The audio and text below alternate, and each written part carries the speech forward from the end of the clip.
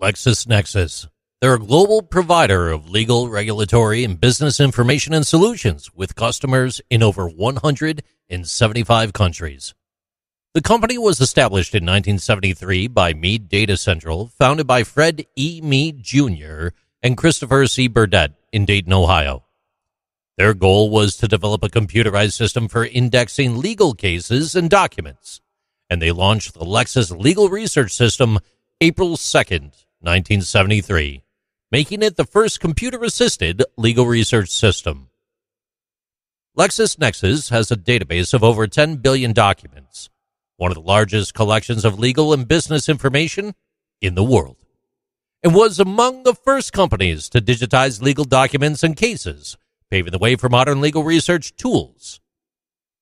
The name LexisNexis was created by a branding agency.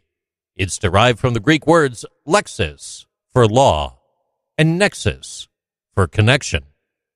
In addition to legal and business information services, LexisNexis also provides solutions for government and academic institutions.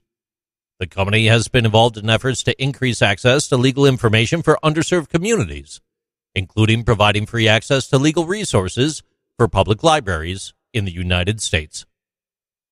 LexisNexis has also developed artificial intelligence tools that can assist lawyers and legal researchers in analyzing and understanding complex legal documents and cases. LexisNexis played a role in a number of high-profile legal cases, including the O.J. Simpson trial and the Enron scandal. In the Enron case, the company provided information that helps federal prosecutors build a case against Enron executives for fraud and other crimes. However, LexisNexis has been involved in controversy. In 2003, it was revealed that the company had sold personal information, including Social Security and driver's license numbers, to third-party data brokers. The information was used for identity theft and other fraudulent activities, leading to millions of dollars in fines and restitution. Despite the controversy, LexisNexis remains a leader in the legal and business information industry with a massive database of documents and a global reach.